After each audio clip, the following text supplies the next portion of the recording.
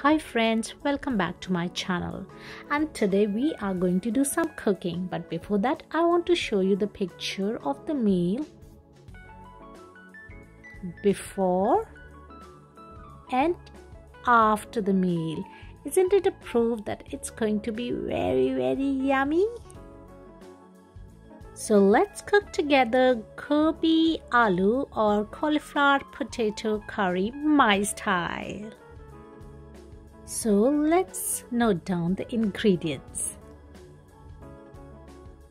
So first we will cut the cauliflower and potato into curry pieces. Slice the onions and chop the tomatoes.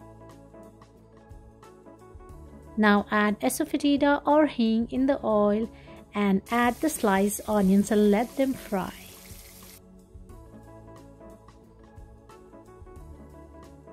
Add a green chili and ginger garlic paste. Let it nicely fry. To this we will add the potatoes, and once they are nicely fried, we will add the cauliflower. And now we are going to add some spices, and I am going to use my spice collection.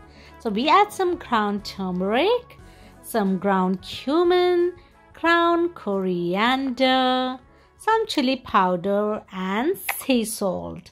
So we add all these half a teaspoon each, okay?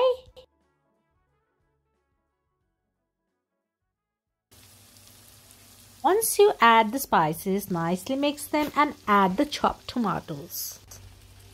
Add some water and cover it and let it cook for say 10 minutes. And after 10 minutes, the gobi aloo curry is almost ready.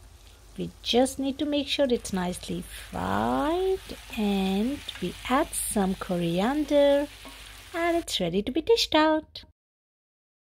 And I'm serving the gobi aloo curry with some white rice, green moong dal, and cucumbers. So enjoy. So do try this recipe and don't forget to like, share, subscribe and comment. Bye.